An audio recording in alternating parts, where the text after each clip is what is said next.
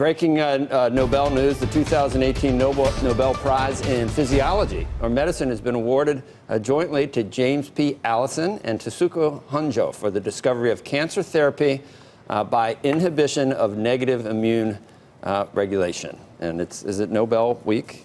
I guess it is. Huh? It is Nobel week. This is the first one, and then we get all the important ones and the real ones, and then we kind of get that, some committee gives out some economics prize that Nobel didn't even designate as Alfred Nobel didn't even designate an economics prize.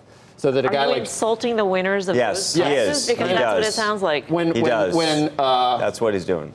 When Milton Friedman can win a Nobel Prize, and then Paul Krugman can win a Nobel Prize, where is is it really a science?